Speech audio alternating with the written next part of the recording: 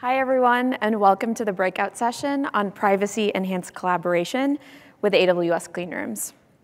We will be discussing AWS's new Clean Room service that Adam announced yesterday during his keynote. I'm Shyla Mathias, Senior Business Development Manager for AWS Clean Rooms, focused on advertising and marketing. I'll start this session with an overview of the new service, what it is, why it was created, how it works, the use cases we'll support for our AWS customers. Next, Ankur Agarwal, Principal Product Manager for AWS Clean Rooms, will walk you through a demo so you can see the service in practice. After, we will hear from an AWS customer, Comscore, a leader in media measurement and analytics. Brian Pugh, Chief Information Officer, will share how he sees Clean Rooms fitting in and solving challenges for Comscore and their customers. Last, we will wrap up and share more information on AWS Clean Rooms. Let's start off with a quick audience poll, get everyone moving a bit more after 3 days at reInvent. My first question is, whose company has faced challenges in securely collaborating on data with entities outside of your enterprise? And if you can just raise your hand. Okay, I think I see 75% of hands up. My second question is, who knows what a data clean room is? Maybe less hands than that, 50%. My final question is, whose business has tested or is currently using a data clean room? Maybe about 15 hands. So I think we have the right audience for this session. I'll begin with the AWS landscape, the landscape AWS customers are currently navigating, as they want to collaborate on shared data with a vast amount of partners, but face significant challenges. Data is siloed across business units within an enterprise with different standards and approaches being developed. This creates interoperability and scale challenges in being able to incorporate past insights into future business goals. And companies have an unprecedented amount of data. According to market intelligence firm IDC, it is estimated that the amount of data created over the next 5 years will be greater than 2 times the amount of data created since the advent of digital storage. And while consumers value relevant experiences, companies are faced with challenges on how to better manage how data is collected, stored, and used to protect consumer privacy. As an example, an advertising and marketing customer came to us and told us they want to better understand their advertising effectiveness and customer behavior by running analytics on data they own, combined with their partners' data, without either party revealing or sharing their raw data with the other. In light of these challenges, we created AWS Clean Rooms. AWS Clean Rooms helps advertising, financial services, and healthcare companies easily and securely match, analyze, and collaborate on combined data sets without sharing or revealing underlying data. With AWS Clean Rooms, customers can create a secure data collaboration in minutes and collaborate with any other company on the AWS cloud to generate unique insights around advertising campaigns, investment decisions, and research and development.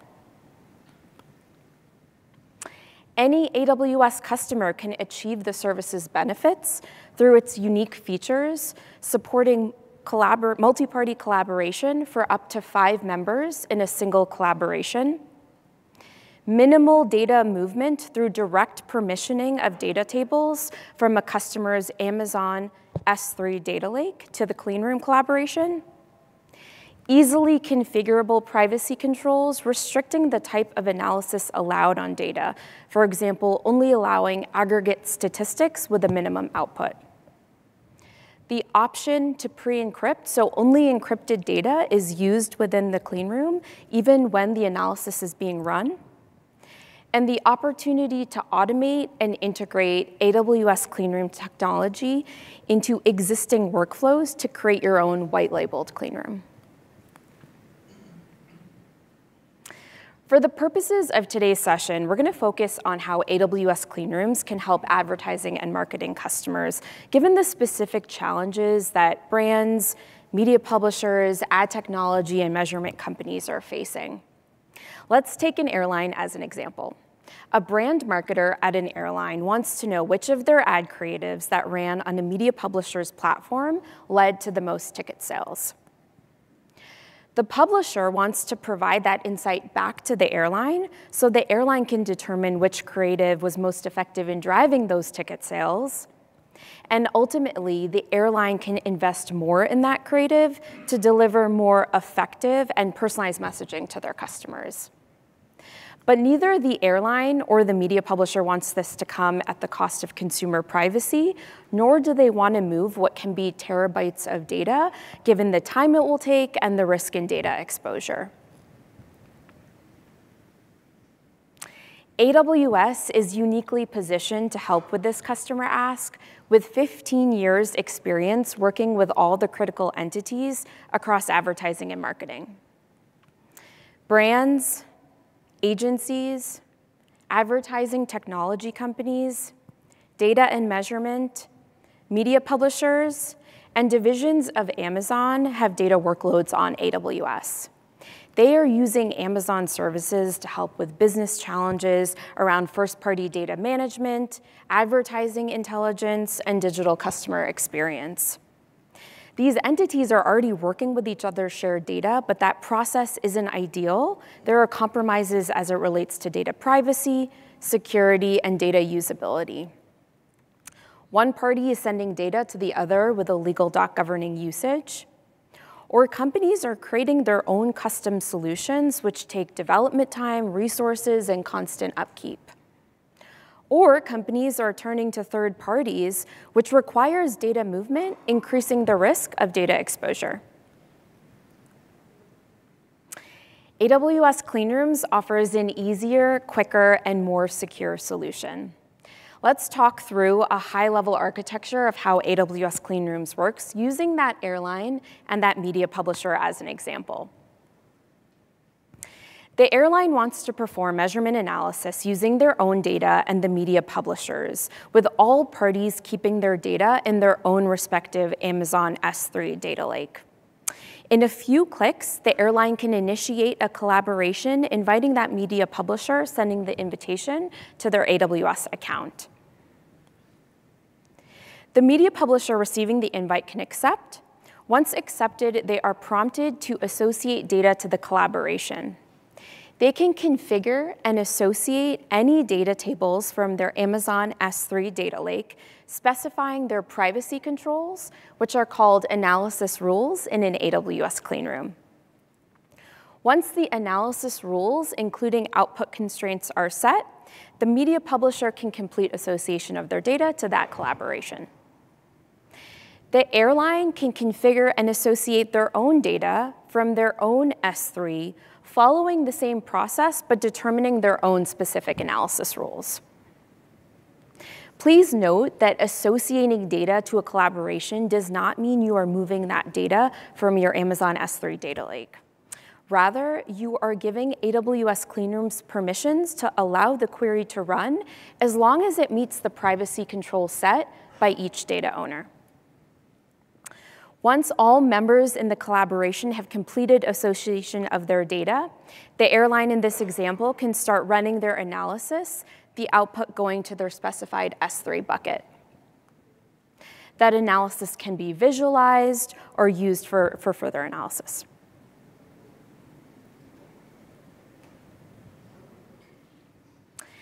AWS Clean Rooms drives business value for all members in a collaboration.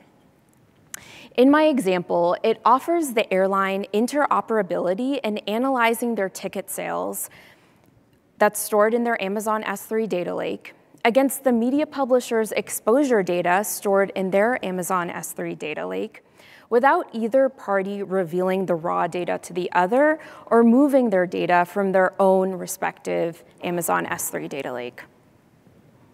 For the airline, this translates to specific insights into what media placements or ad creatives are driving ticket sales to help the airline make more efficient media investment decisions in the future, benefiting the airline's end customers with more personalized advertising. For the media publisher, AWS Clean Rooms creates a new, more secure and monetizable offering for the airline and any other brand or agency customer of that media publisher to extract their own insights without directly accessing the media publisher's raw data. Although we are focused on brands and media publishers in this example, AWS Clean Rooms can provide business value for all AWS customers, including other advertising and marketing personas. You will hear more about the benefits for other entities such as measurement companies very shortly in this session. I'm now going to turn it over to Ankur for a service demo so you can see some of the reviewed use cases in practice. Thank you, Shela.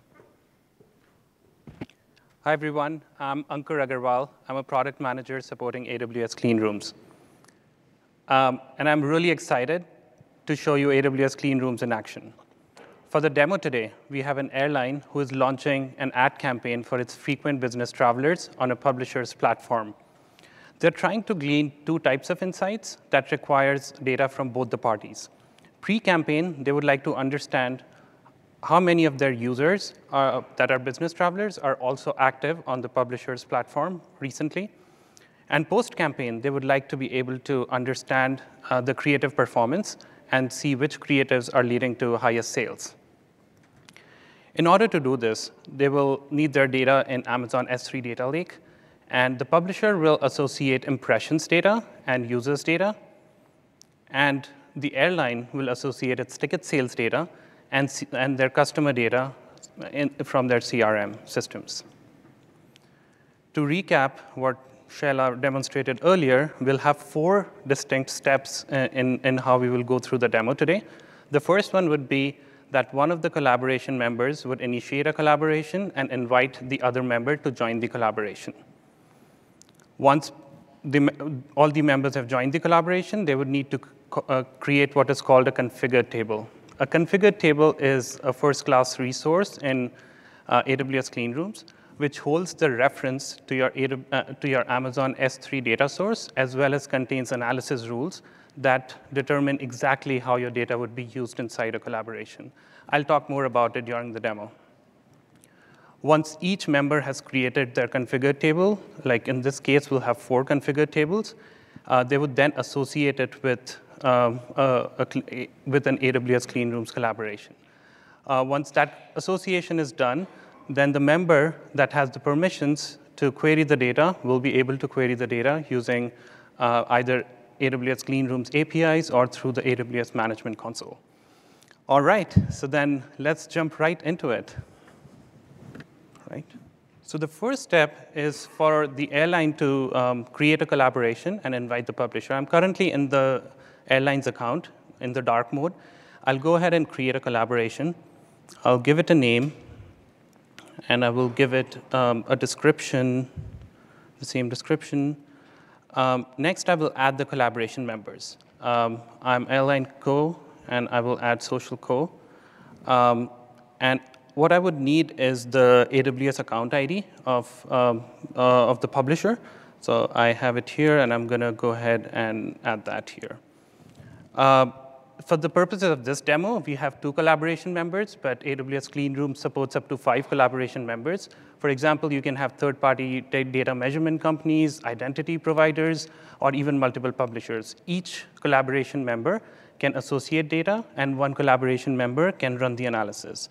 So in the next step, I will select who will be the collaboration member that will be running the analysis.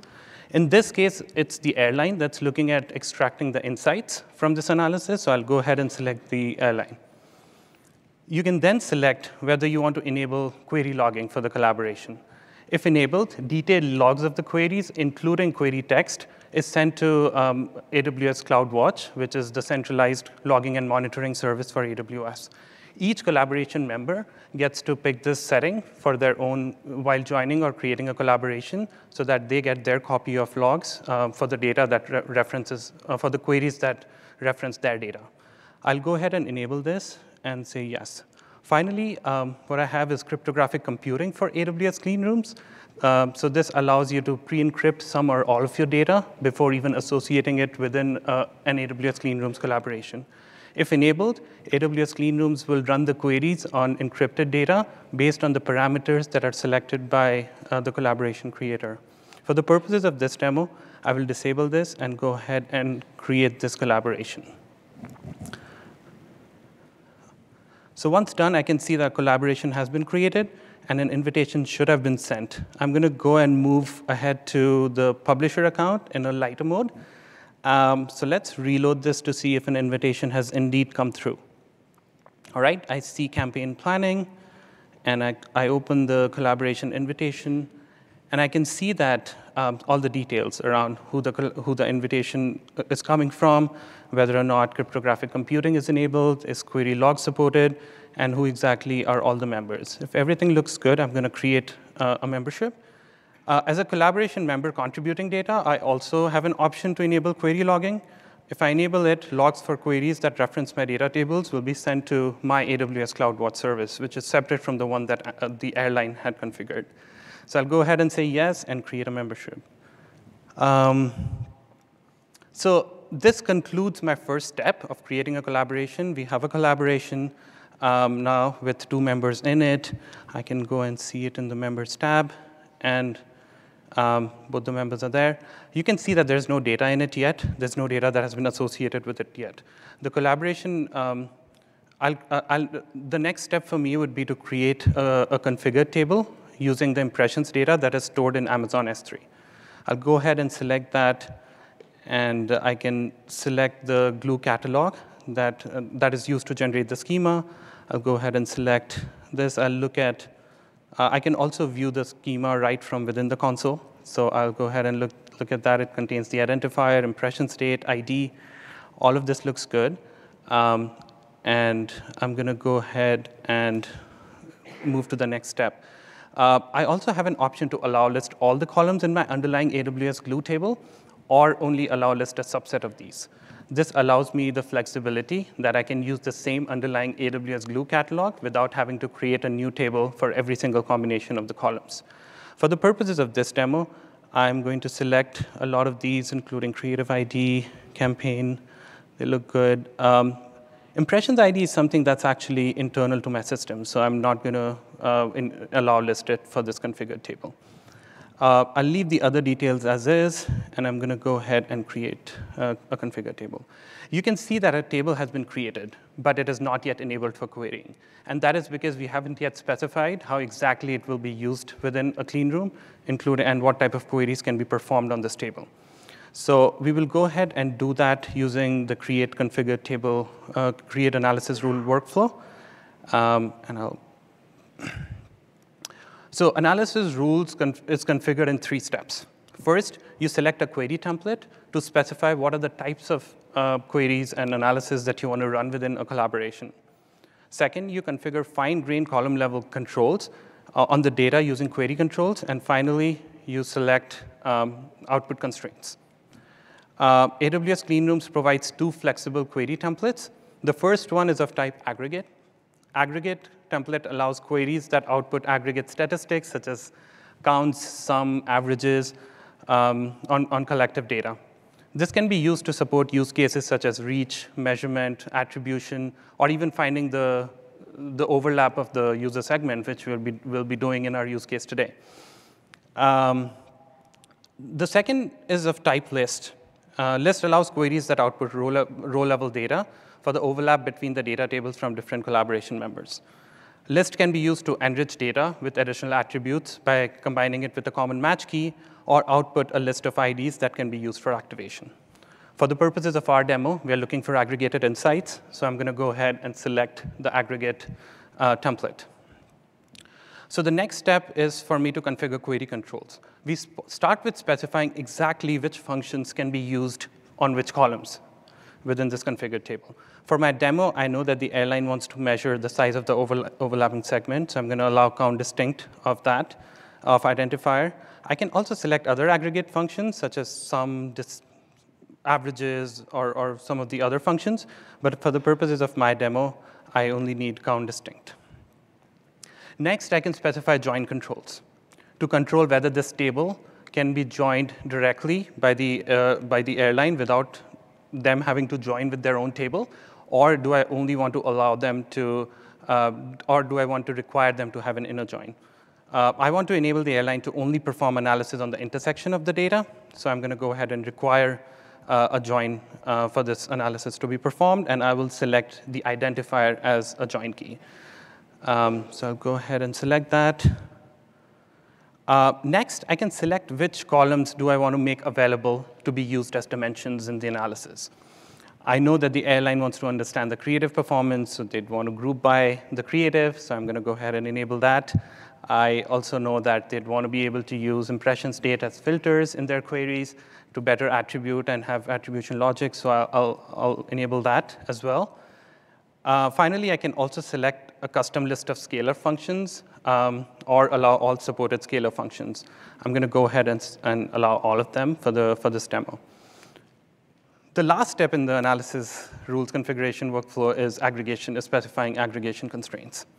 This allows you to automatically filter out rows that do not meet a certain minimum threshold for aggregated numbers. This can be used to further mitigate the risk that information about a small group of individuals would be released through the analysis. For instance, if you group the data by US states for a specific query, some of the larger states like California may have a large number of users, but some of the smaller states like North Dakota may have a small number of users, and you may want to protect that information in the analysis. So for the purpose of this one, I'm going to use it on identifier and select a value of 25. So that concludes the analysis rules workflow. I can review all the details and go ahead and create configured table. All right. I can see that it can now be used for querying, which means that it can now be associated to a collaboration as well. So I'm already on my third step. I'm starting to associate tables. But before I do that, I'm going to go ahead to the collaboration. I'm going to say associate table. I can select my table that I just created from impressions, and I can review the schema to make sure everything looks good. I can see that the join column is indeed the identifier, and I'll leave all the details as default. I'm going to go ahead and say associate table. In the background, what AWS Clean Rooms is doing is creating a scope-down IAM role to get read-only access to this table only when the queries will be run. At this time, there is no data that is moving. So we've associated the first table. I also created a few configured tables already using the same analysis rules workflow so that I don't have to do it 4 times in this demo. So I'm going to go ahead and select that. I'm going to show you the users table. I can see that it has some attributes, including country. The aggregation, the analysis rules specify identifier as the join column. Everything looks good. And I'm going to go ahead and associate this one as well. And at this time, we are just giving information to the AWS Clean Room service that this is where you go look for data when a query is actually initiated. So this association will take a couple of seconds. All right, so we are done from the publisher side. We created a configured table, created analysis rules, and associated both the tables. So we're ready to go back to the airlines. And I'm going to refresh to see whether this data shows up in the collaboration. And indeed, there are 2 tables in the collaboration. And you can see that those 2 have been associated. I'm going to go ahead and associate the first-party data now that I have from the airline side, including the ticket sales and the CRM data. So I have those 2 tables that I configured earlier. And you can see, we can see the schema here. And it has a lot of rich details about the price and the transaction ID and a lot of other columns that would be used in the analysis. I can see the analysis rules, and I can see that the join column is, again, is of type identifier. And I also am allowing sum, in this case, on the price so that I can understand the revenue impact. So I'll go ahead and associate this table. It'll take a few more seconds, and then we'll be ready to associate our last table. All right, so we have 3 tables in this collaboration, and we'll associate our 4th one now, which is going to be the airline CRM data. So go ahead and select that, and I can see that it has a lot of rich information about whether or not the user is of type business, and a lot of other demographic information about the user. Again, this is my first-party data. I'm still configuring analysis rules, but I'm configuring it in a way that is more permissive. So I'm going to go ahead and say associate.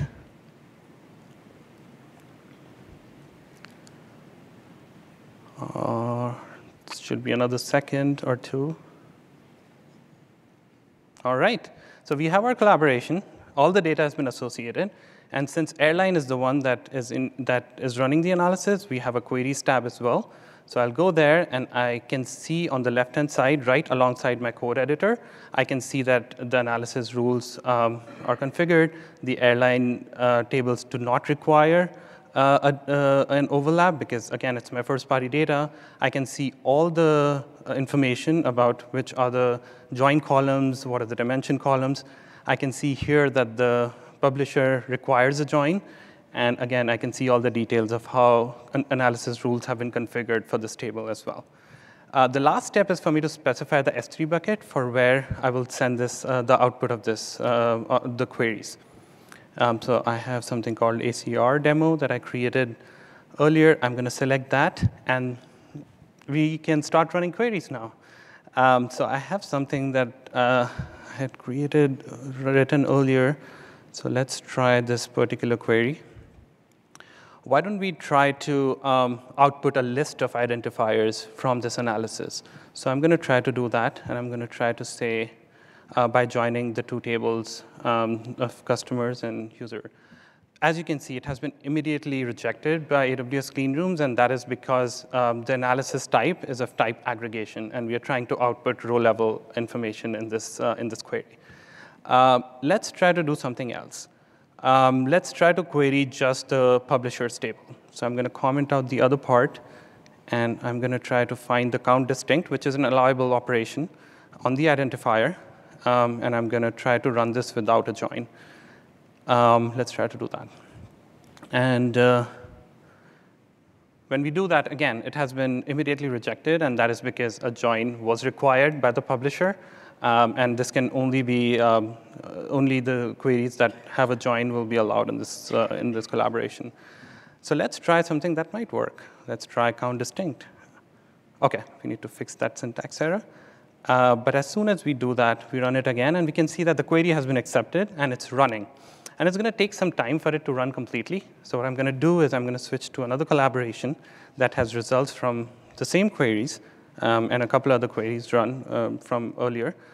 As you can see here, this is the number of users that are common between frequent business class travelers on the airline and those who were recently active on the publisher's platform. So this gives me an idea what my addressable user segment size is for this particular campaign. As you can see, you can, again, see all the information from the analysis rules window. I can also use other types of queries, like I can group by the creative, and I can run the analysis by joining the impressions table. And here I can see that some of the value-oriented ones are not working that well in terms of driving sales, but the aspirational one is working particularly well. So this kind of helps me inform the types of creatives that I want to build. I can also, for instance, do the sum of price to understand what was the total impact of the revenue that was generated as a result of this ad campaign by better attributing it through a where clause, where I'm making sure that the impression occurred before the sale was made, and I can get more specific there as well. So analysis rules really allow you to write a lot of different types of queries within the constraints of what's defined. And because the data is in S3, you can really very easily plug it into AWS analytics tools such as Amazon QuickSight and SageMaker. So here I've plotted the graph of the impressions and the sales that they're driving on a daily basis.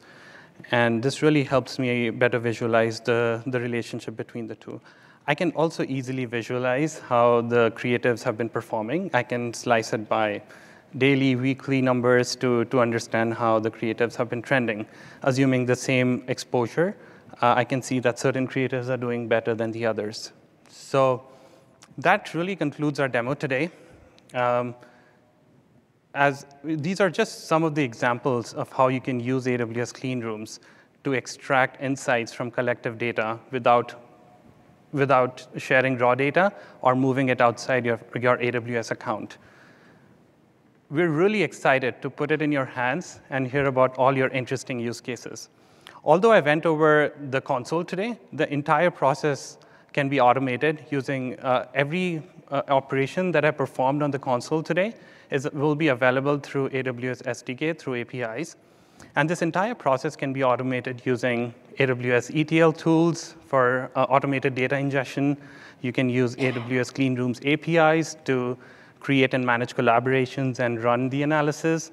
And you can easily feed it into analytics services such as Amazon SageMaker for machine learning, or Amazon QuickSight for better visualization, or Amazon Redshift for advanced analytics. We're really excited to hear about all the things that you would do with AWS Clean Rooms. Thank you for being here. I would now like to invite Brian Pugh from Comscore to talk about industry trends and share about some of the ways that they're excited to use Clean Rooms. Thank you. Am I on? Can you hear me okay? All right. Hi, everybody. Nice to see everyone here. Thanks, Ankur, and it's a pleasure to be here. Data clean rooms are an area that I have a lot of interest in. I'm CIO at Comscore. I'll talk a little bit about what Comscore is and some of the changes that we're seeing. I mean, there's massive change happening very quickly in the media space, and that's where Comscore operates. We'll talk about a clean room use case that we designed that is very illustrative of how we would use this type of technology, and then the types of offerings that data rooms can help us implement. So who is Comscore? We are a media ratings company, so we provide different ratings around how many people are visiting websites, what is the total reach of an advertising campaign, how many people view television. We're a digital ratings and TV ratings company, and also movie ratings. If you read about what the top movies were this past weekend, it's probably Comscore numbers that we're using. We are in the business of measurement. And our data is used for things like planning an advertising campaign, or how can I possibly reach the best audience. We're a neutral third party that can provide those insights between advertiser buyers and publishers who are selling inventory, and then evaluating that. Was the campaign successful? Did I reach my audience successfully? The thing with measurement, though, with all of it's huge. The most media used to be, before the internet, was TV and radio. And you didn't need a whole lot of data, or it's as much data to be able to measure. But there's so much cardinality, so many niche audiences, so many different ways to consume media, that collaboration really is how we work with the industry in order to be able to provide measurement. So we know media companies capture a lot of data about their audiences, and they have analytics data about people interacting with their websites. We integrate data with MVPDs for television, and we have billions of measurable events and impressions every single day that we ingest to measure. And the collaboration piece is absolutely critical, but one of the things that's happening is more awareness around how that's being done and how measurement's happening, and people don't want to be tracked and things like that. And that's really where data clean rooms can help out. We're doing an audience analysis. What type of audience brings context to the measurement? It's not just counting impressions. How many, are you reaching your target audience? Are they, are they auto intenders? Are they intending to buy a car? Are they, mothers? Those types of things for demographics are really important to advertisers. And then how do you reach those people? Where do they spend their time? Where are they engaged? Where are they most likely to interact with an advertisement? The data that we ingest is, pretty much, if you interact with different websites, and I'll show an example in a second, there's a measurement that's sent to Comscore. That is the collaboration. We work with different media companies, and they integrate Comscore measurement, and that measurement is ingested, and we use that to create insights. And we combine this with first-party data that Comscore has, panel data. We recruit people around the US and the world to interact with us as part of the panel. We offer incentives. We get to monitor the behavior, and then we integrate that with all this other data, which I'll call census data. That census data is data we're getting from media, from different media companies. That is how we provide the context. That is the data that we're joining together. Today, we do that all on our infrastructure. But as we put these pieces together, there's some sensitivity around how that's been done in the past and how we need to move forward. We believe at Comscore that privacy is a right that should be supported. So if there are things that artifacts of advertising technology that consumers are uncomfortable with, how do we adapt measurement so that we can provide to our customers what they need to be able to do media planning, evaluate audiences, and respect consumers as far as what they would like to have happen when they engage with these different media properties. So this is the way what we call unified digital measurement works today. We have a panel. We can observe everything that's happening for integrated devices on that panel. It's all opt-in. People join it. And then we have our census network, which are measurements that are integrated all over these different media properties. And we actually merge these two. We have an intersection of what our panel sees and what comes through the census data. It's a tiny percentage of all that data, but we get all of the census data as well. We add that up. We have methodologies, algorithms that turns that into a rating. We use our panel and other data sources to tell us the context, what type of people are interacting with that media. And then this is the type of report that we provide. The scale is huge, right? We're basically trying to measure ratings, audiences for the entire internet. So that's why we're ingesting so much data. We're reporting on tens of thousands of websites. We're reporting on all national, local television. And so that's where the integrations, a panel cannot do this on its own. So we collaborate. We work with our media partners. They want us to work with them so that we can provide the most accurate measurement possible. And we're also a neutral third party. We're treating everybody the same. That's really important as far as media goes. Buyers want to trust that the measurement is representing everything without bias.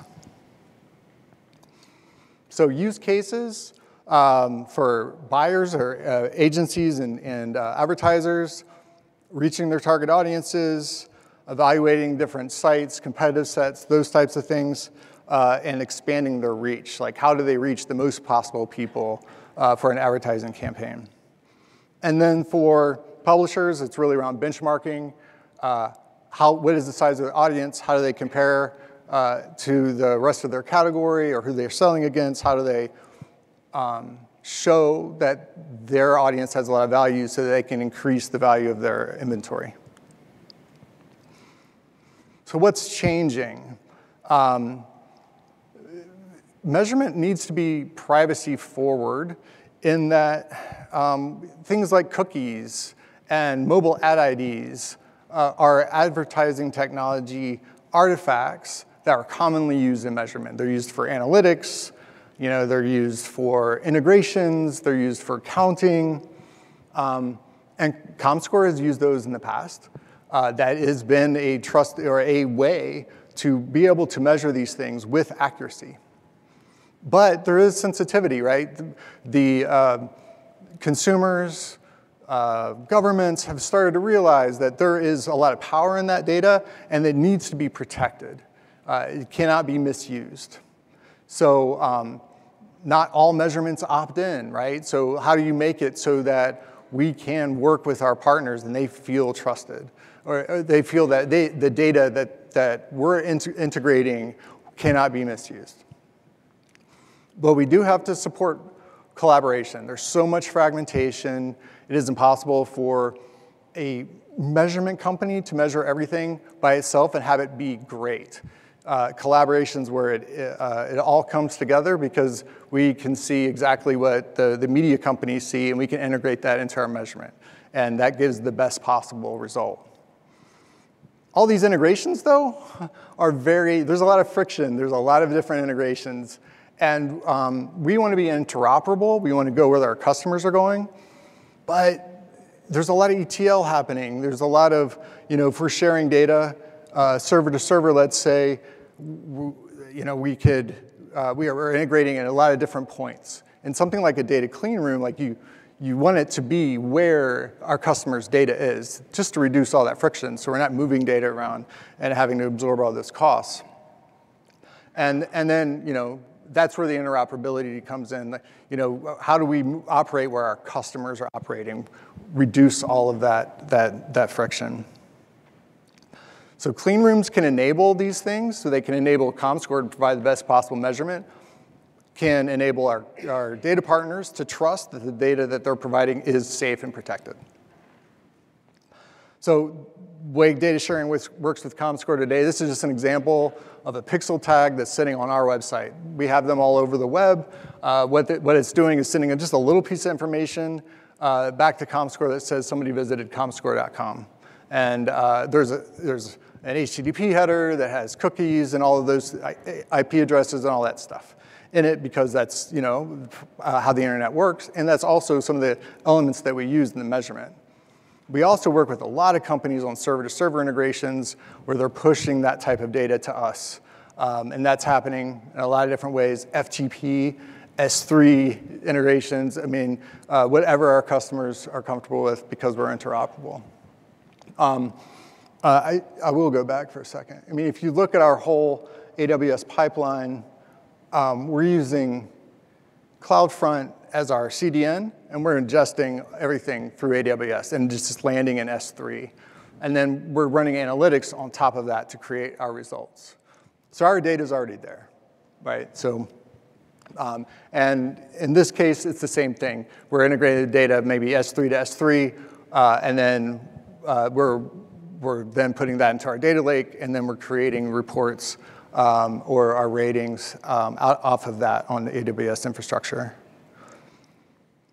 So in a clean room, if you think about that server-to-server integration where a company might be providing data to us through an S3 bucket, and it has all those things that they might not be comfortable sharing. There's a lot of data like cookies, first-party IDs, IP addresses that are useful to connect to our panel so we can provide that context. But if in a data clean room environment, we can actually do that merger inside of the data clean room, and then those sensitive elements never need to leave the data partner's infrastructure, right?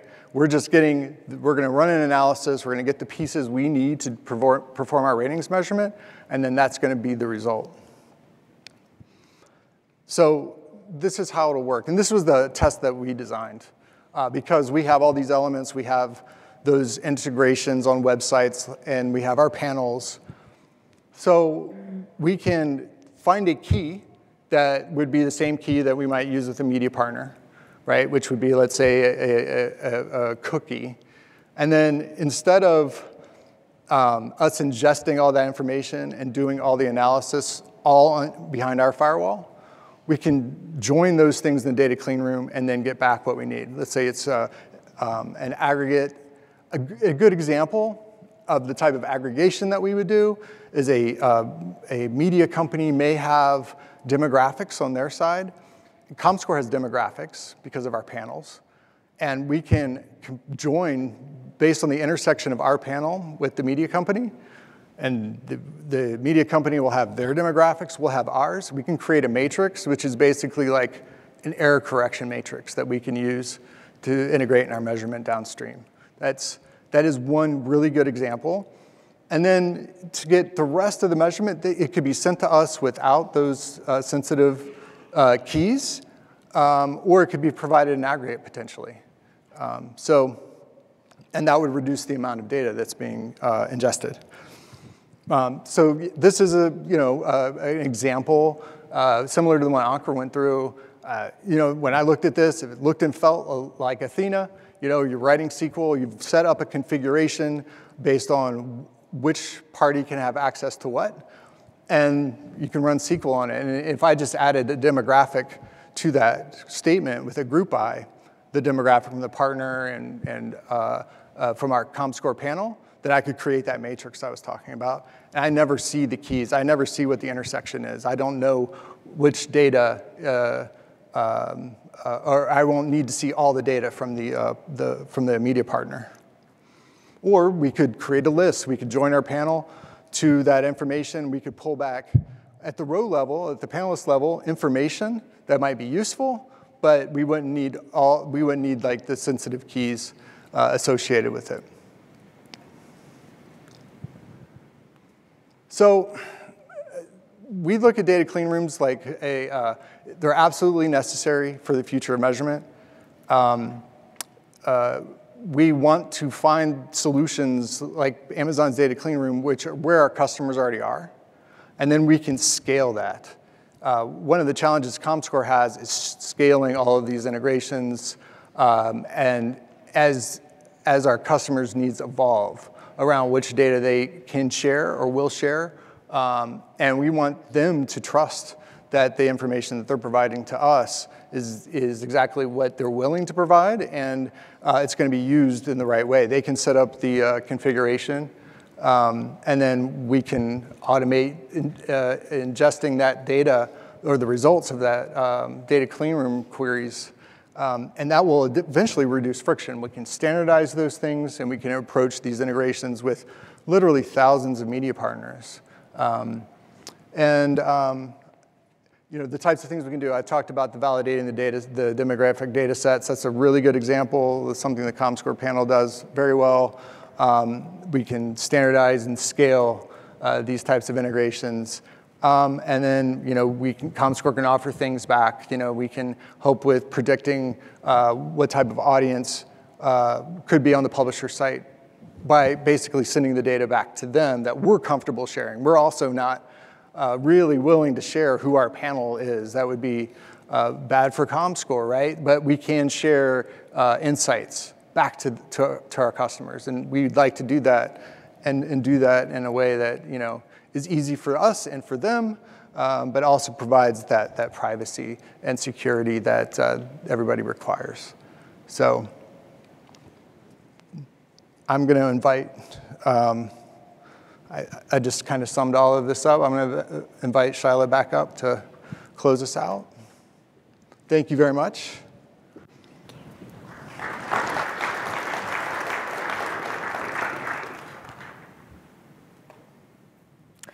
Thank you, Brian, for sharing perspective on how you see clean rooms fitting in and bringing value to both Comscore and your customers. We focused a lot on advertising and marketing throughout this session, but the use cases for AWS Clean Rooms can extend broadly to other industries as well, such as financial services as well as healthcare. Before we wrap, let's review AWS Clean Rooms benefits for AWS customers one last time. Create your own clean room, add participants, and start collaborating with a few clicks. Collaborate with hundreds and thousands of customers on AWS without sharing or revealing underlying data. Protect data with a broad set of privacy-enhancing controls for clean rooms. And use flexible, easy-to-configure analysis rules to tailor your queries according to your specific business needs. The service will be available in preview in a few weeks. You can get more information on our website. The URL is listed here. And on behalf of Brian, Ankur, and myself, thank you very much for attending our session and your attention, and enjoy the rest of re:Invent.